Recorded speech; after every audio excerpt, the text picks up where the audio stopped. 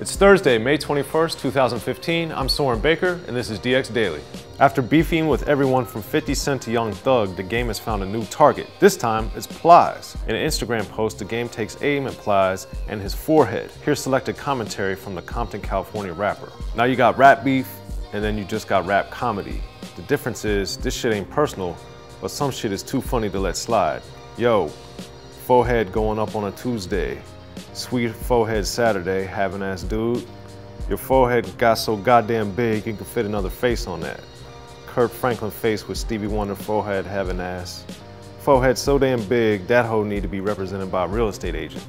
The game ends his post by saying he's coming after Joe Budden, Bow Wow, among others. Now, do you guys think this is going to lead to more beefs, or is it just jokes? Let us know what you think in the comment section. Moving from the lighthearted to the serious, the family of the late rapper Chinx has announced that his funeral is set to take place May 26 in Jamaica, Queens, New York. In order to help cover the financial void left by his death, Chinx's family has started a GoFundMe campaign, which has raised more than $10,000 of press time. Here's part of their GoFundMe message. As you can imagine, in today's challenging economic climate, losing your primary source of income can be devastating.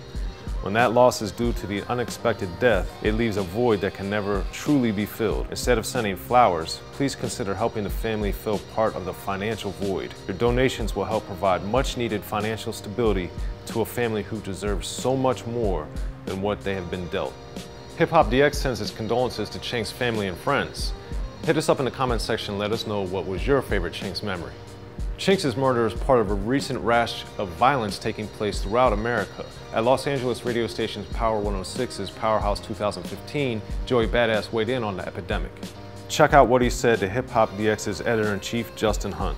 You know, everything that's happening is just part of a plan that's been in store for like a very, very long time, you know what I'm saying? And now it's just a new age and like a whole bunch of things.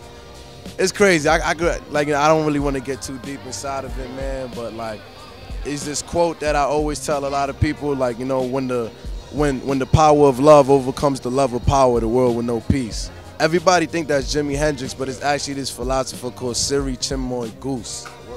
Oh yeah, I really live by that right there. Now that's something that Joey Badass lives by. But what about you? Let us know something you live by in the comments section.